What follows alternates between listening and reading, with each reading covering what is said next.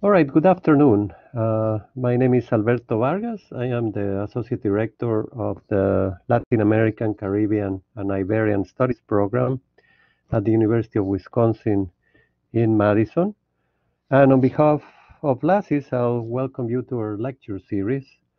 Today, September 29th, 2020, it's my pleasure to introduce our speaker, Laura Anderson Barbata. Laura Anderson Barbata is an honorary fellow in LASIS, and she was also an artist in residence here on campus in 2015. Laura was born in Mexico City and is an transdisciplinary artist currently based in Brooklyn and Mexico City and in Madison as well. Since 1992, she initiated long-term projects and collaborations in the Venezuelan Amazon, in Trinidad and Tobago, in Mexico and Norway, and in the United States that address social justice and the environment. Her work often combines performance, procession, dance, music, textile arts, costuming, paper making, and protest. Her work is in various private and public collections, including the Metropolitan Museum of Art in New York, el Museo de Arte Moderno en la Ciudad de México, and the Thyssen-Bornemisza Art Contemporary. She has been recipient of the Anonymous Was a Woman Award and grants from the National Fund for Culture and the Arts in Mexico. So let's just welcome Laura, who's going to present to us her work on Julia Pastrana and the Eye of the Beholder. That's also a title of her recent book. Welcome, Laura. Muchas gracias. Good afternoon. Buenas tardes, everyone. I'm thrilled to be here, and it's a great honor. Thank you, Alberto, for such a beautiful introduction. I am so excited to see all of these amazing people joining us today, and I especially want to thank, and I'm excited actually, this conversation is also part of a history with this very important person, Dr. Nicolas Marquez Grant, who is a forensic anthropologist who was advisor through the whole project of Julia Pastrana's repatriation, and he also wrote an amazing chapter on this book, and also most recently published a work as a forensic anthropologist discussing the repatriation and his involvement in it and what it signifies in his field as a professional. So I look forward to speaking with him. Maybe we should speak with him too. So I don't know how much information people have on Julia Pastrana, but I will, since this is a short talk, I believe it's 40 minutes, correct, Alberto? And then questions? Yeah, 40 minutes, 30, 40 minutes, and then questions. Great. Yeah. So let me start. And where do we start with a story like this, with a life like this that is more than a story? It is fact. It is what happened to a person. Let me introduce to you Julia Pastrana. Julia Pastrana was an indigenous woman born in Mexico in the state of Sinaloa in 1834. Julia Pastrana was an artist. She was an opera singer. She was a dancer. She could sing in a mezzo-soprano voice in 4 languages: Cahita, her native tongue, Spanish, English, and French. She was also a graceful dancer. Julia Pastrana was born with a condition that is called hypertrichosis terminalis and hyperplasia gingival, which means that her face and body were covered with thick hair and her jaw was overdeveloped. This probably is one also of a reason that her voice is so memorable and so beautiful. Julia Pastrana, from an early age, from the time she was born, she was bought and sold, she was passed from hands to hands. Her mother died when she was very young, about the age of 4, we understand. From there, she went to live with relatives who sold her to a traveling circus, who then sold her. We've lost the tracking of the exact timeline of that. But she ends up living in the house of the gobernador de Sinaloa, and then enters the governor with the jefe de aduanas, enter a possibility of selling Julia to an American empresario named Theodore Lent. Julia, for this agreement, Julia is taken from Veracruz to New Orleans, where they are to meet this man who is going to buy her, Theodore Lent.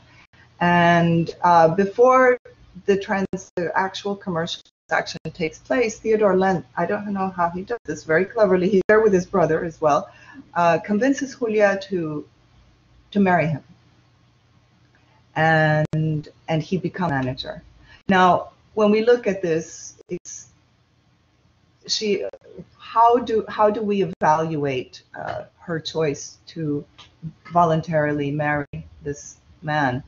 I am sure that Theodore Lent was a charming man who was able to at least present the possibility of a different future for her, having been controlled by corrupt politicians and having basically been forced to perform and to do whatever it was that she was forced to do on stage, which actually whatever it was singing and dancing. So this young possibility of Lent, younger person, actually becomes her husband and her manager, but he also controls absolutely everything about her. Absolutely everything, rewrites the narrative about her, and even the story of her origins. So here, this is an article that came out in the New York Times. I also need to say that Julia Pastrana was born in 1834. So here we are at around 1850. He takes her to New York, and in the New York Times, this appears. They traveled also and performed in New Orleans, in Philadelphia, in Boston, and in New York. So here we see how he has written this. It is not an ad that he paid, but it is an actual article written by somebody in the New York Times in this section, and what things to do. So I hope everybody has taken a chance to read it. Let's go through it. The hybrid or semi-human Indian from Mexico. It's important to mention these. The way the land is structured around her exhibition. Christmas holidays cannot be more agreeably passed than attending the levees of Julia Pastrana, whose dulcet voice enchants the ladies. Julieta Grisi is not more popular. Julieta Grisi was a famous opera singer of the time, who was also known to be very beautiful. Dr. Mott's impressive epistle concerning the duel de la mujer osa astounds the public. The troglodyte of ancient days is recognized 4 feet in height, with eyes like the owl and gifted with speech. The link between mankind and the orangutan, and the price of admission. So the language that is being utilized confronts the spectator with the topics of a preoccupied society at this particular time in history. And we'll talk about it later as well. Excuse me. But here again, we have another brochure. Obviously, the New York Times article was based on these informational brochures that were distributed by Theodore Lent and written by Theodore Lent.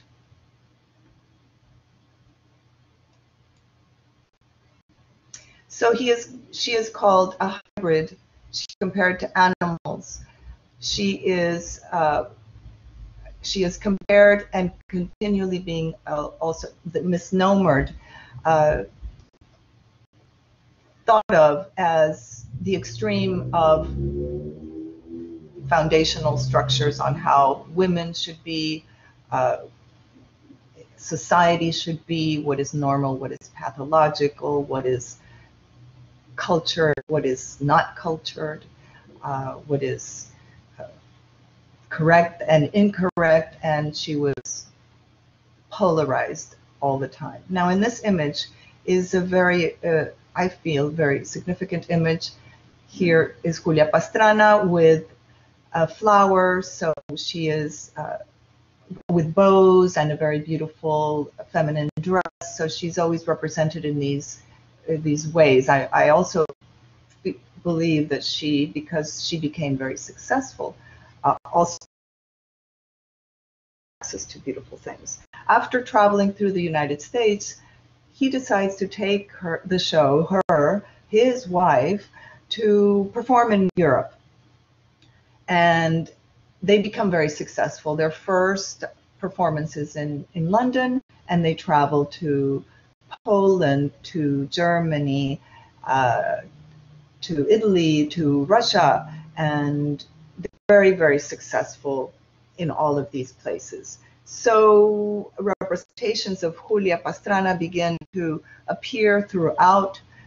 And again, here we have her being courted not only by a very, very large man, but also by a man who has 7 heads, and obviously it's 7 men inside one coat.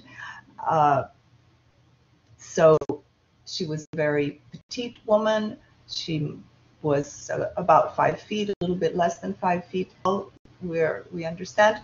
But what's interesting about this image is that right behind her is Theodore Lent presenting her. So he presents her, and yet she is being, and she's married to him, and yet he is being courted by other men. So this is part of the sensation built around Julia to attract more people to the show. Here is another representation. Now, in the first image, do you remember the first image? That is the only photograph of Julia Pastrana alive. Now, this is an etching, a very exaggerated etching of features that the artist illustrator decided to put on paper. You remember the first image has some of these features, but not to this exaggerated point.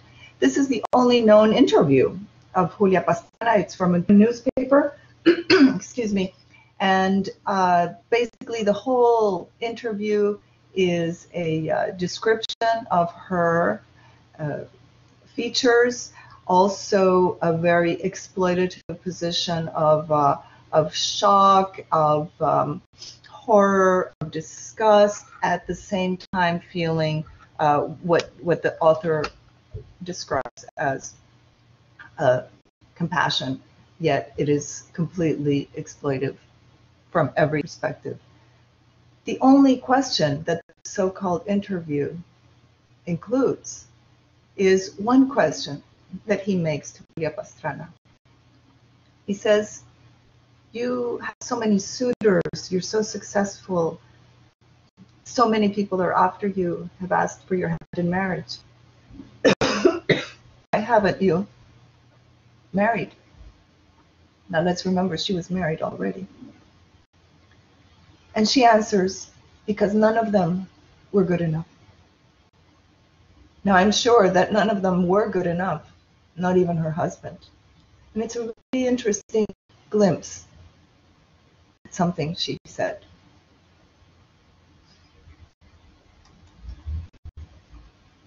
Here, an image of a brochure that was distributed during her performance in Poland. Look at the faces of the people at her feet.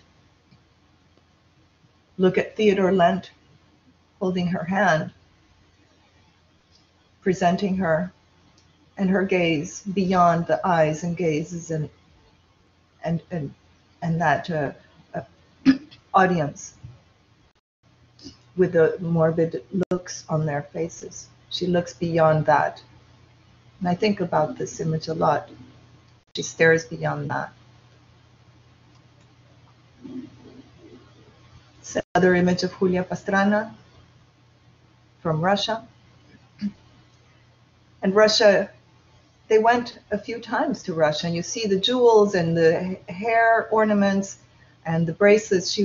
They became very wealthy, and they had friends who were important, who was visited and also sought after by the scientific community. The naturalists of the day also went to see her, to interview her, to speak with her. And in Russia, here, let's have another image. Just I wanted you to see other representations. We were consistently facing Julia Pastrana with very feminine and objects and decorations as hyper-feminized, and a flower. Then look at the size of the representation of her ear. It's the only image that we see with an ear that size, so we know this is not true as well. During their time in Europe, Julia Pastrana becomes pregnant and arrives with Theodore Lent, her husband, to Moscow and gives birth to a baby boy. The baby boy is born with the same condition as his mother. Tragically, the baby dies 36 hours after being born. And Julia Pastrana dies 3 days later due to complications during childbirth. The attending doctor at the hospital offers Theodore Lent to buy the bodies of his wife and his baby. And Theodore Lent didn't skip a beat. He sold those bodies of his wife, of his newborn baby infant son, to the attending doctor. The doctor had been developing embalming techniques, and he wanted to test them out on human beings. When Theodore Lent sells them, he leaves. That's the end of his business, as he's had it. And when he returns 2 years later and encounters the results of the embalming, he sees an opportunity for business again. Look at this baby boy who is only 36 hours old, standing, that's impossible, on this pedestal. Yet Theodore Lent says to the doctor that he demands that the bodies of his wife and baby be returned to him. The doctor says no, denies that request, because he bought them. So Theodore Lent goes to the US consulate and asks for their support in reclaiming the body of Julia and baby. With their intervention, he is successful. And the doctor, Dr. Solikov, must return them to Theodore Lent.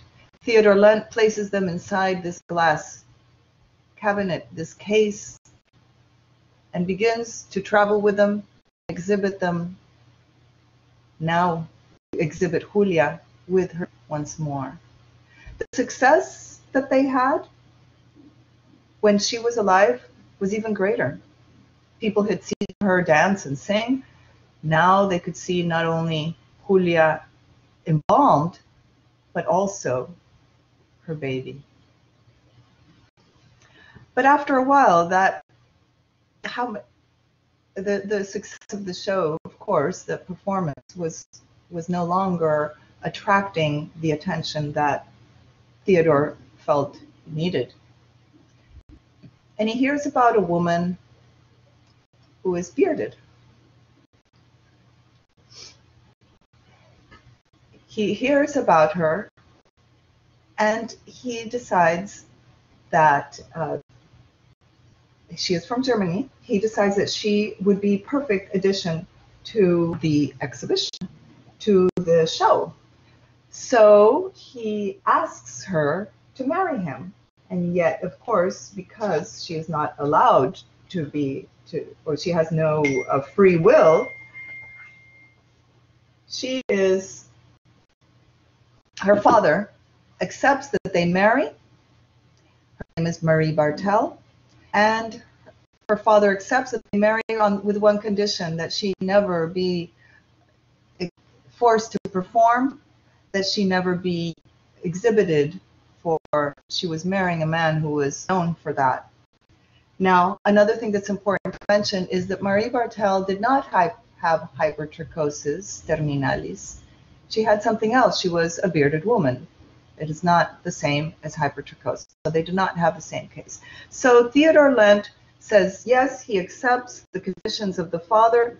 They get married, they leave. It wasn't long after that Marie Bartel is forced to perform on stage. And not only is she asked to dance and forced to perform on stage to present Julia Pastrana and the baby as if it's her sister, right? As if Julia is her sister. So Theodore Lent changes her name to Zenora Pastrana and begins to exhibit not only Julia and the baby, but his wife. The publicity for the show, once Julia Pastrana and his wife and her baby are embalmed, changes. The words, for example, used before, which was a bear woman, hybrid Indian, nondescript, the semi-human Indian, all of these words disappear, and now she becomes the most interesting woman in the world. Now, something that I think is very important to mention is that after Julia Pastrana is now being exhibited by Theodore Lent, with Marie Bartel playing the role of her sister, shortly after that starts, the show begins and finishes again, but they're still traveling to the same places that they were. Julia Pastrana, sister, as he called her, Zenora Pastrana, becomes the caretaker of Julia Pastrana and the baby, because Theodore Lent is into a mental institution in Russia and dies, and she inherits Julia and the baby. She exhibits them for some time, and then decides to sell them to a collector. Now, this collector also sold them again, and she continued. Julia Pastrana was included in traveling circuses and exhibitions of the sort throughout Europe. One of the most alarming things to me is also that in the 1970s, she was exhibited in the United States. And you can see from the fashions of the boys on the right-hand side that, yes, this is the 70s. And here you see direct from Oslo, a replication of Julia.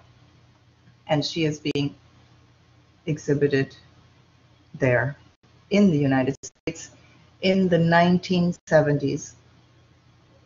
She died at the age of 26 in 1860. So 110 years later, she's being exhibited in the United States. I was alive in the 1970s. Maybe some of you listening to us also were. So this is our history as well, and history that we must face.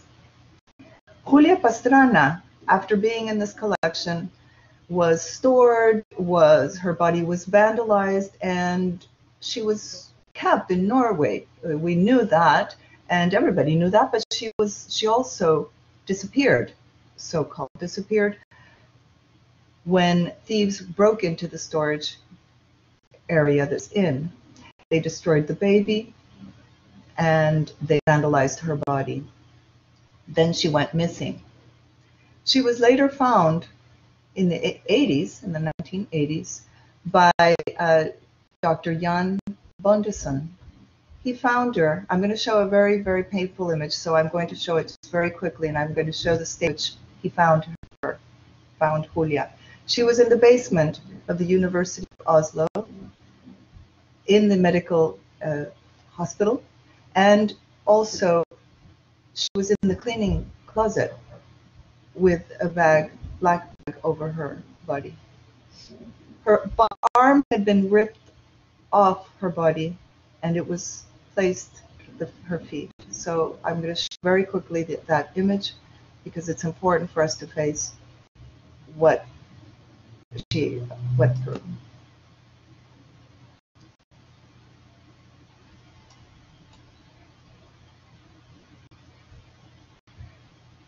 I heard and learned about Julia Pastrana in 2005.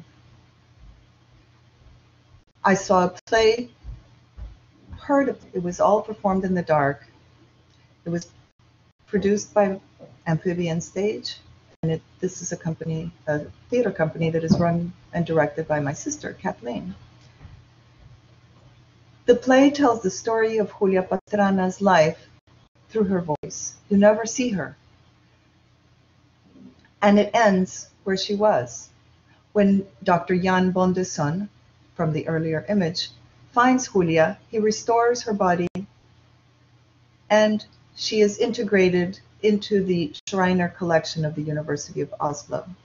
There was a debate whether she should be buried or kept for scientific purposes, for research, and was integrated into the Schreiner collection with that reasoning.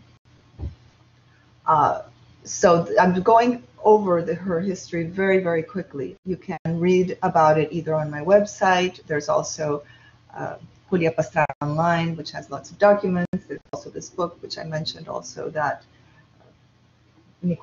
Dr. Marquez Grant wrote in, and you can get more details and photographs and explanations over everything.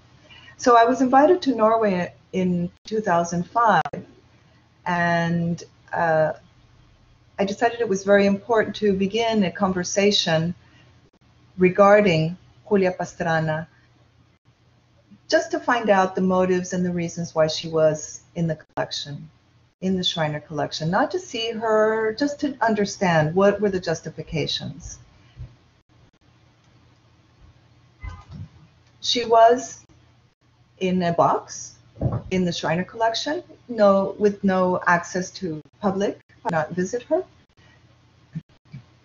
But I felt it was important that we think about her rights, what she had been denied during her life, her treatment throughout her life and after her death, and that we needed to collectively begin to store her memory and her as a person. Talk about her, remember her as with rights. So I go back a minute. I organized a mass in honor of Julia Pastrana. She died. She did not have the basic ceremonies that are given and offered to people who are Catholic. So I felt the least I could do. I was asking for her isn't, or anything disturbing, anything about Julia Pastrana, organized at the Office of Secretaries in Norway, who I was residents at the time, opened we printed a tour because also we were starting to know a bit of the so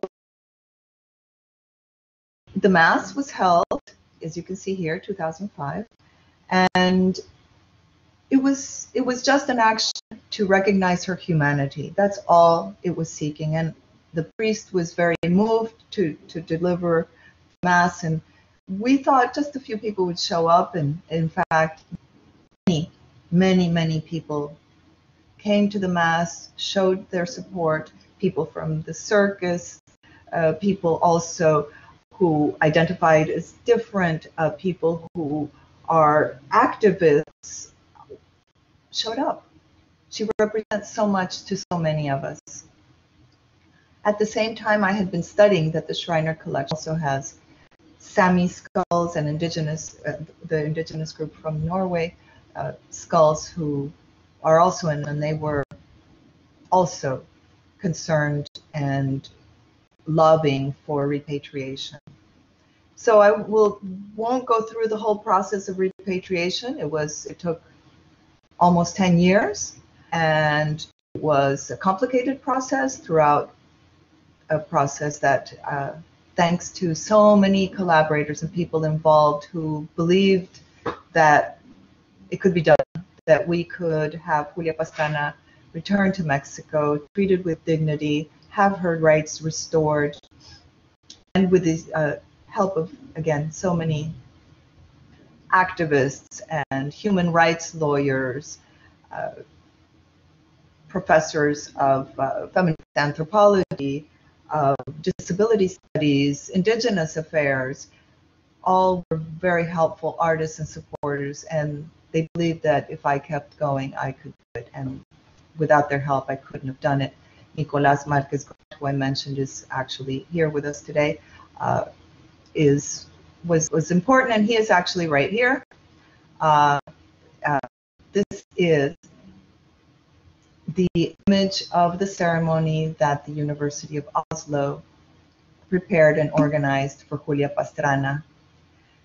This was a groundbreaking moment when the conversation around Julia Pastrana goes from being part of a collection with an inventory number, with an lost existence in a basement, to having her rights as a person restored and recognized by the university itself, where she was for so many years kept.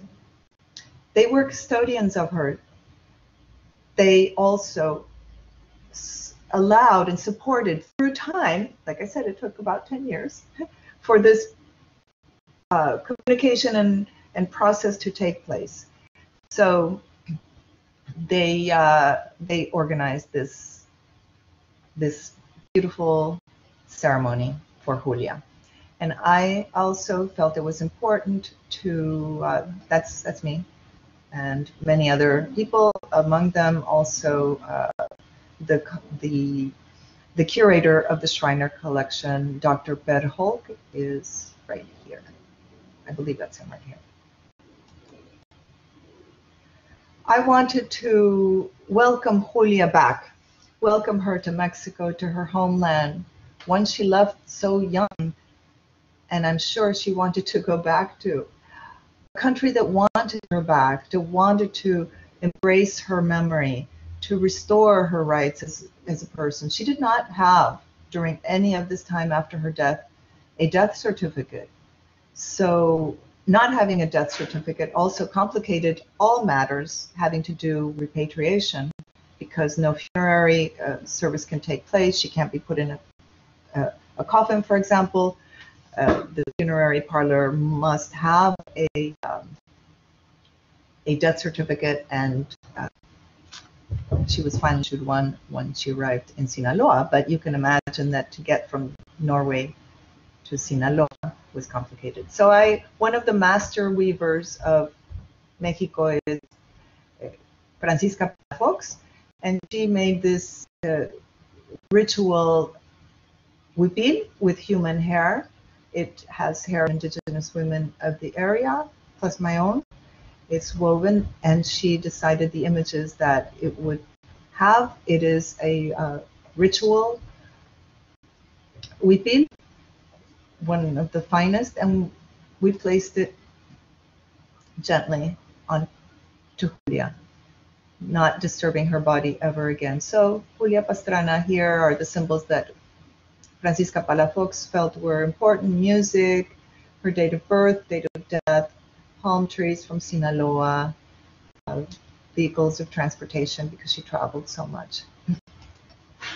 I also prepared a work to welcome her, this papel picado inspired work on paper that was then placed on top of her coffin, which you will see shortly. This also inspired a video that I will show you in a bit. And here is the program for the ceremony at the University of Oslo. So it was really beautiful to see this coming together of Dades, so that we could all collectively recognize her humanity and dignity. We also organized a project called A Flower for Julia, Una Flor para Julia, where people from all over the world, because I was getting the news went out quickly that she was going to be repatriated to Mexico. People from all over were writing all over the world, feeling very moved by this. And so we had this project where you could give, for example, $1, and several flowers would be placed on the tomb in your name for Julia, following the Sinaloa tradition. And we worked with a florist who arranged everything, and a nonprofit, and we were amazed. We thought we'd get a few hundred flowers, and there were so many flowers that it was a truck full of flowers that arrived from all over the world.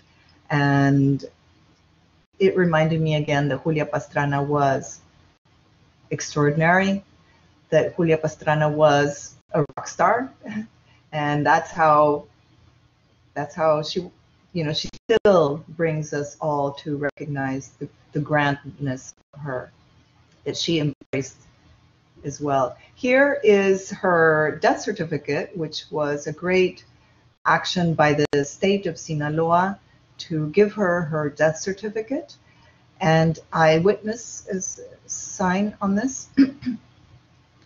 I also, while we're talking about this, I want to mention Nicolas Marquez Grant was also present during the repatriation, not only ceremony in Oslo, but the process.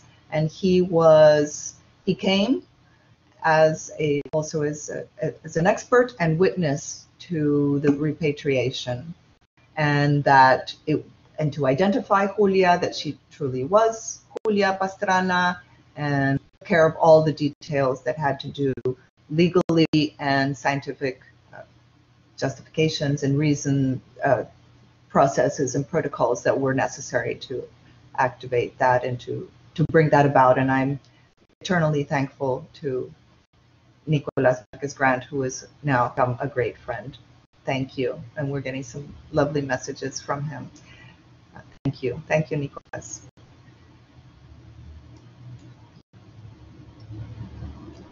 Julia Pastrana traveled from Oslo to Paris to Mexico City to Sinaloa, in Sinaloa de Leyva, where she was received with thousands of flowers. She was given the Mass, the Catholic Mass that is traditional for her, and her coffin was never opened again. She was never viewed, exploited, exhibited ever again. Here we see press from all over the world that came to see her and bid her goodbye. And here is when she first arrived, right before going to the Mass. And one of the most moving things for me was the so many organizations identifying with her and bringing their support, indigenous groups, women's groups, defending the rights of women and saying no more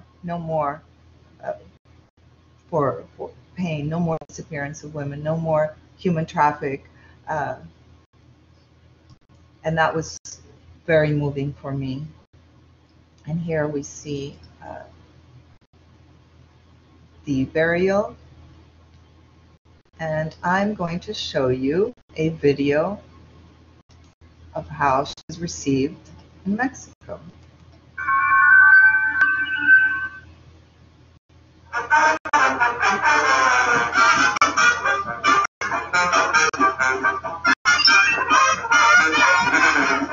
Laura, pero segura, la sinaloense Pastrana llegó a su destino final. Laura, you need to stop the live. Después de una existencia corta de apenas 26 años que estuvo marcada por la burla. Laura, tienes que terminar compartiendo las transparencias y abres la pestaña del video. Ok. Ok. Ok. So, vamos a las transparencias. Ok.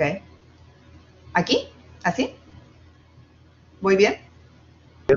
Cierras el compartir las transparencias y abres después tienes que compartir la aplicación y la pestaña del video. Ok. Ok. Ay, perdón. Ok, entonces, ¿por qué no mejor termino de mostrar diapositivas y ya luego al final? De acuerdo. ¿Sí? Ok. Entonces, we have the burial in Sinaloa, her tomb, covered with flowers. There were so many flowers that they didn't fit inside. That is the tradition, you will see in the video. And then from there, all the rest were put on top because there were so many flowers that arrived from everywhere. Her tomb is in a private cemetery that is walled very close to where she was born. This place was selected for security reasons so that the grave and the body could not be ever disturbed again.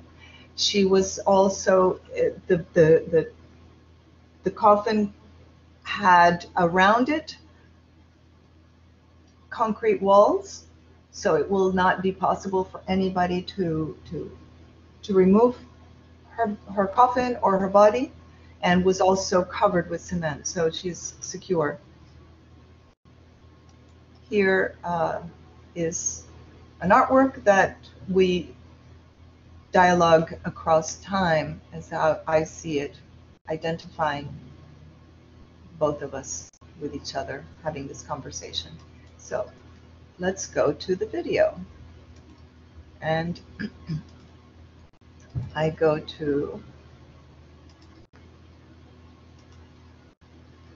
sorry.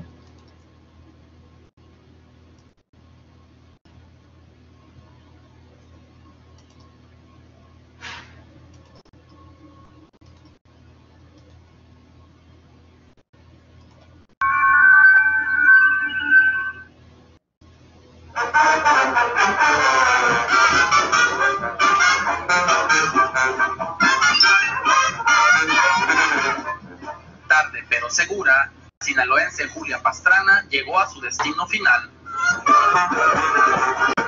Después de una existencia corta de apenas 26 años que estuvo marcada por la burla y la discriminación, seguida de 135 años en que su cadáver secado fue exhibido en todo el mundo, los restos de Pastrana fueron enterrados en el Panteón Histórico de Sinaloa de Leiva. Esta comunidad sinaloense atestiguó una ceremonia que en memoria de Julia ofreció al gobernador Mario López Valdés, en la que Laura Anderson Babata, quien estuvo encargada del proceso de repatriación de sus restos, explicó la relevancia de este evento a los asistentes. Se preguntarán cuál es objetivo de todo esto? La respuesta es muy clara. Que todas las personas, no importando su condición natural o social, siempre deben ser miradas bajo la lógica del respeto. Después de montarse 3 guardias junto al féretro, los restos de Pastrana fueron trasladados al interior de la iglesia de los apóstoles San Felipe y Santiago, en donde recibió una misa católica como ella, según los historiadores, hubiera deseado. Finalmente, a bordo de una lujosa camioneta, Julia fue acompañada por toda la comunidad a la que habría de ser su última morada, consentida con música de banda.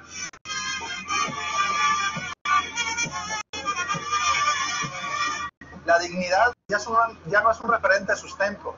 Desde nuestro punto de vista, la persona por sí misma es el referente de sustento a los derechos humanos. De ahí, pues, que este acto es ahondar un poco y tender puentes entre esa dignidad, entre esa persona, y calificarlo como un acto de justicia en el ámbito de los derechos humanos. Para su seguridad, la fosa de Julia Pastrana fue sellada con cemento y varillas, lo cual garantizará que sus restos no correrán ningún peligro en el futuro. Con esto concluye el proyecto que durante más de 10 años realizó Laura Anderson Barbata, el cual continuará con la publicación de las fotografías y documentos que acompañaron al proceso de repatriación de la que fue conocida como la mujer más fea del mundo. Julia Pastrana, descansa en paz. Cristian Cueva y Cristina Pérez Stadelman, en Universal Televisión.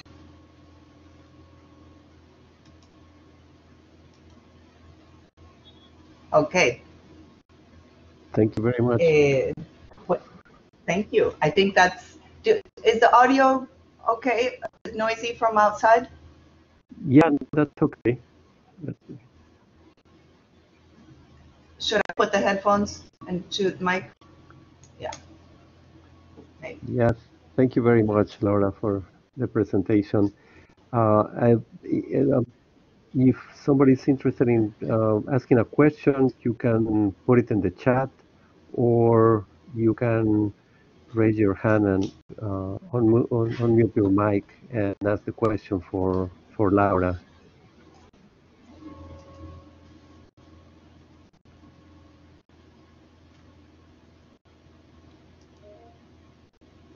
Laura Cárdenas. Sí, dijiste que el proceso duró 10 años para conseguir conclusión. ¿Puedes decirnos un poco más de qué hiciste y cómo empezaste?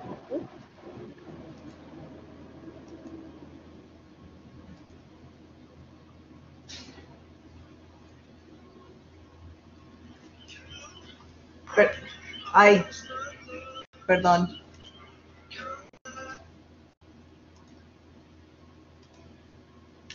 Perdón, estoy teniendo problemas técnicos. Laura, se me están abriendo todas las pestañas.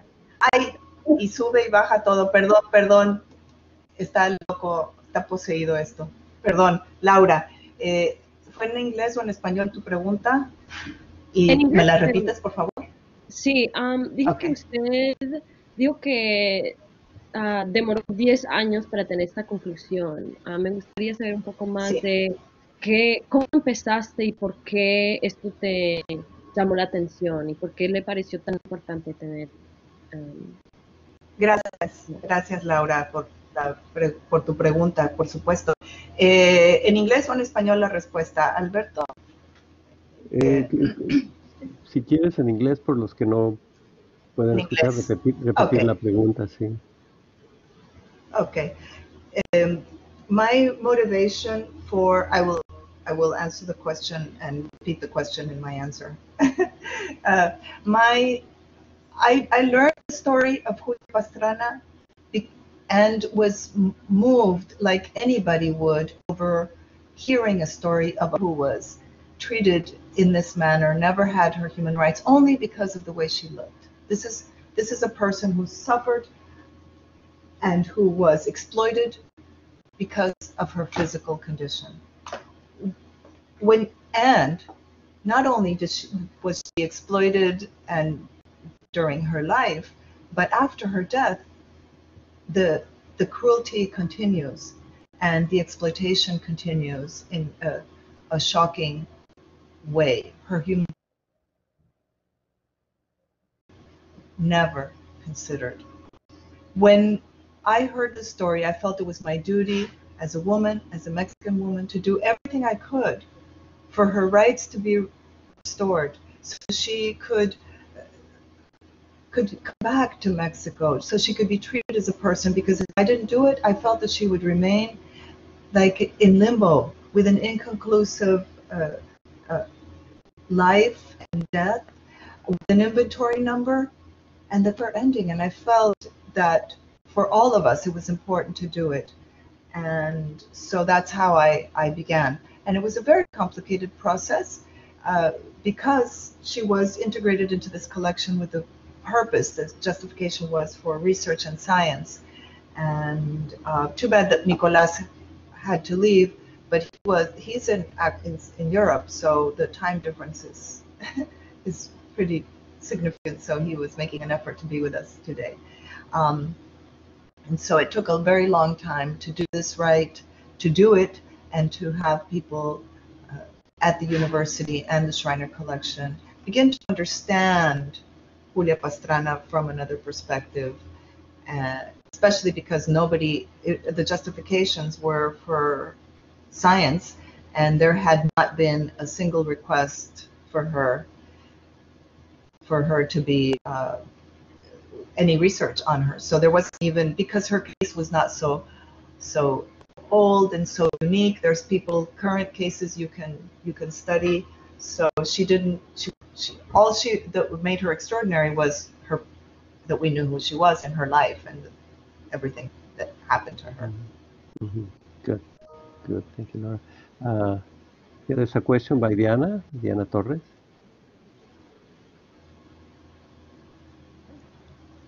Hola Laura.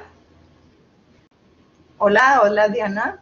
¿Qué tal? Aquí estoy con Miriam, Mid y Tamari Kaiser, que te mandan muchos saludos. Wow, gracias. Sí. Y bueno, yo te quería preguntar, ¿qué sigue después de toda esta labor, ¿no? O sea, ¿qué deja? Sé que habrá mucho en tu cabeza y en tus entrañas, perdón, para continuar con esto. ¿Nos puedes platicar? ¿Qué sigue con esto? Sí, claro. I repeat the question in English. ¿Está bien? Contesto en English. Diana asks, what else? What is next? And thank you, Diana, for being here. Thank you for Miriam and Amit for being here. Thank you. I really appreciate it. Very important people in my life and for Mexico too. What continues for me is to learn from the story of Julia Pastrana and to signal the way the same systems of oppression that she lived are still operating today. Women are still exploited because of the way they look. People are still enslaved because they're indigenous, because they have physical differences. People are still deemed inferior. People still don't have access to what others. People are still measured in this way. And so as long as these things are going on today, I continue to fight for the rights of all people. And Julia Pastrana paved the way for that. And so I use, for example, the platform of the history and story of Julia Pastrana to just show how it's not something of the past. It's happened today, today. Systems. So we're in the news, we're reading it, hearing about it, and seeing very clearly structural racism. It's very clear it's operating, and Julia Pastrana is how I explore this and bring light to them. Thank you. Thank you, Anna.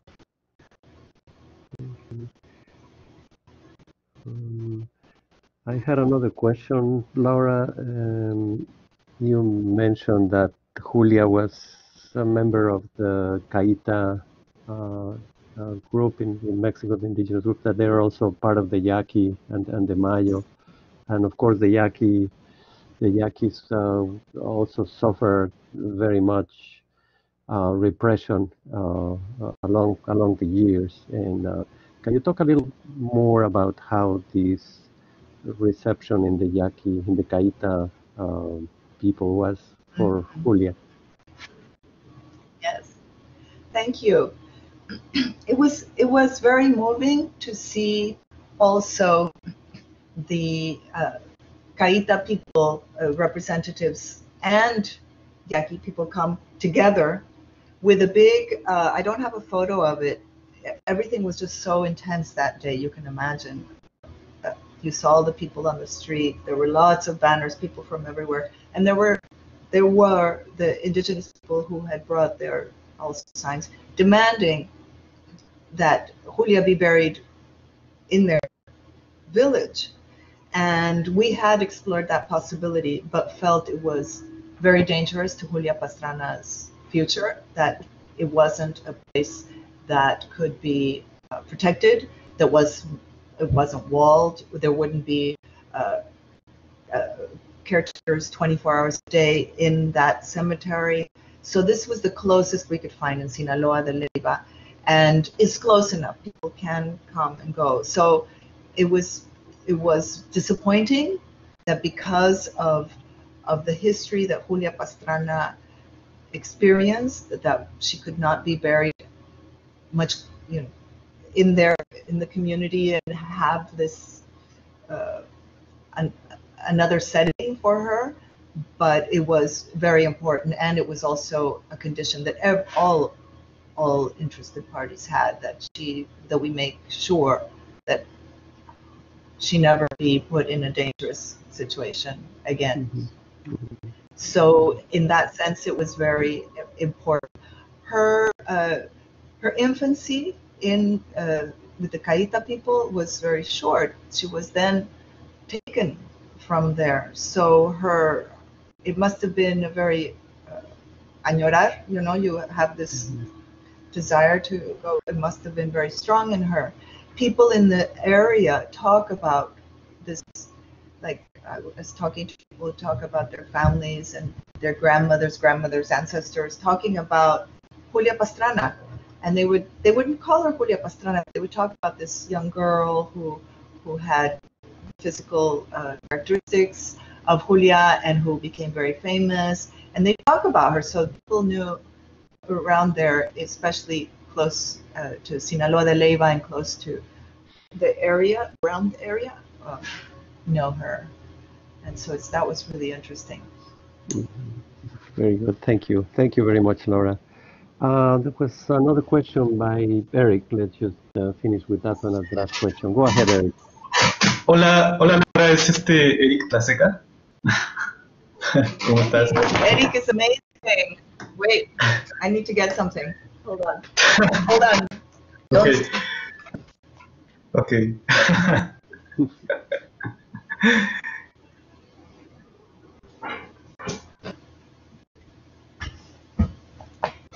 Okay, I'm back. Eric, yes, tell us. I wanted to ask you, I wanted to ask you, how do you see the connection between Julia Pastrana and the actual movement of women's human rights in Mexico? Well, first I want to say, a ver, más de la pregunta.